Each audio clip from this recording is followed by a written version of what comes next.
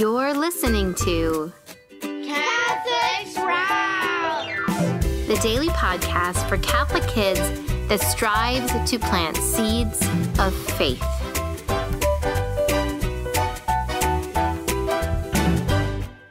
Hey there, Sprouts. Today is Saturday, March 23rd, 2024. Next week is Holy Week, so we have just a couple more martyrs to talk about.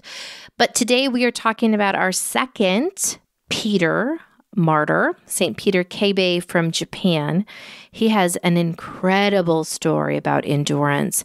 But before we get there, please join me in our Lenten prayer, St. Peter's Chains.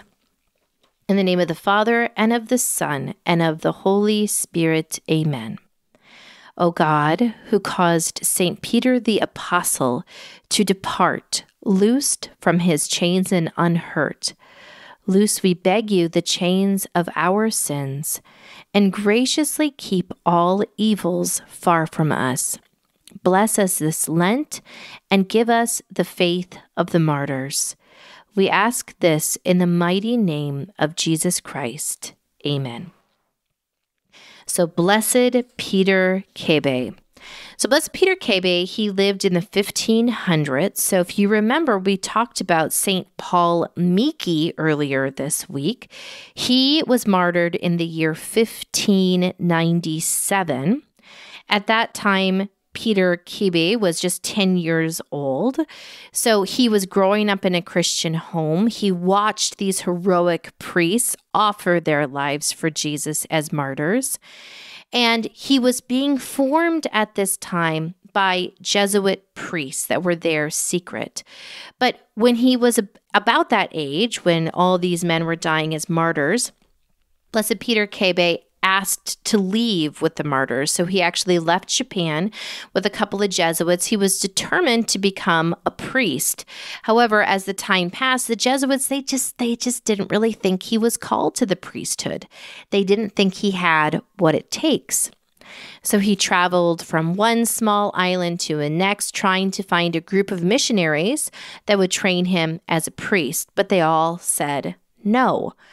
So, a teenager at this time, Blessed Peter Kibe set out for Rome on foot.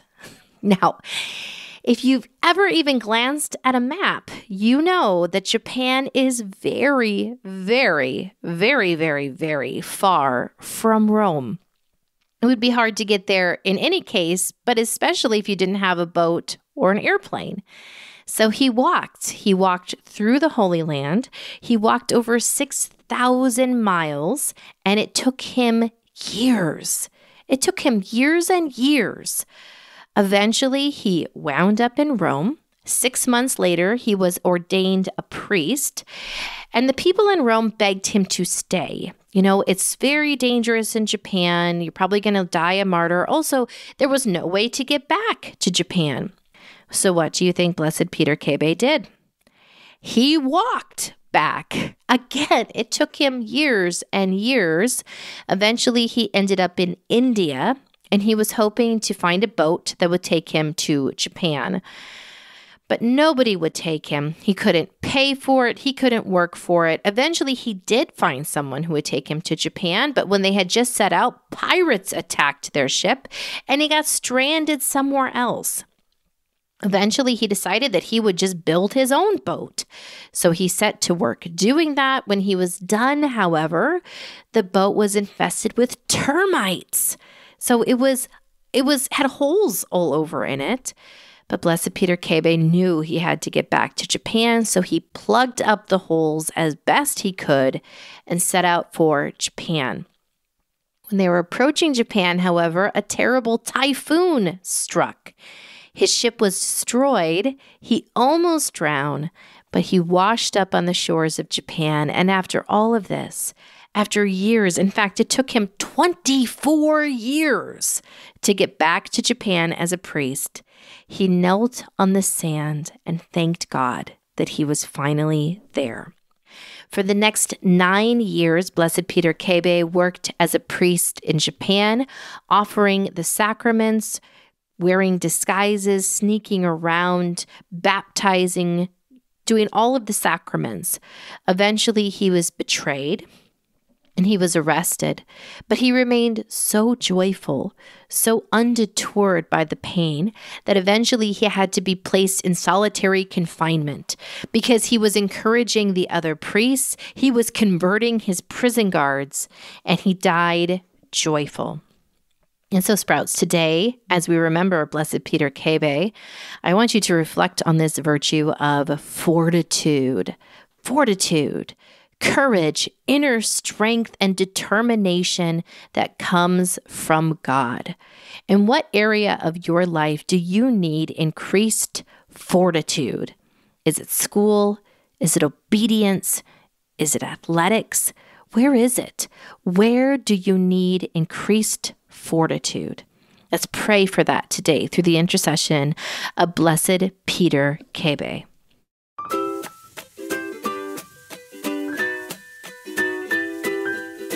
That's it for Catholic Sprouts today. We'll be back tomorrow, but until then, continue to grow in your faith and truly sprout into the beautiful creation that God created you to be. This Saturday inside the clubhouse, we are hosting a call with Father James McCurry, who is a Franciscan friar.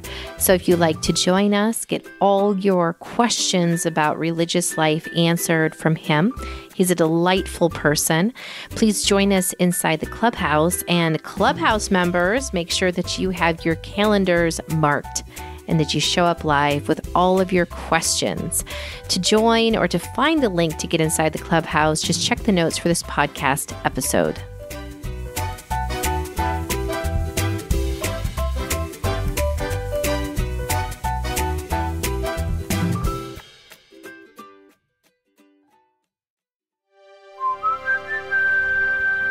This podcast is part of the Spoke Street Network. For more great podcasts, visit spokestreet.com.